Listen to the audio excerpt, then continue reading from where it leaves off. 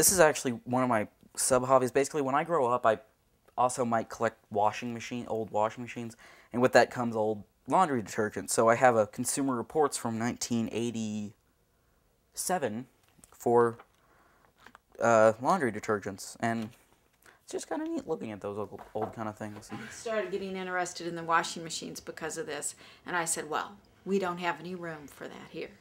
So he has to wait till he has his own place. And then I tried to convince you on one of those little portable Hoover twin tub washers, but you still said no. If we just cleaned out my closet, I could store it in there. But I know that's probably not going to happen, but...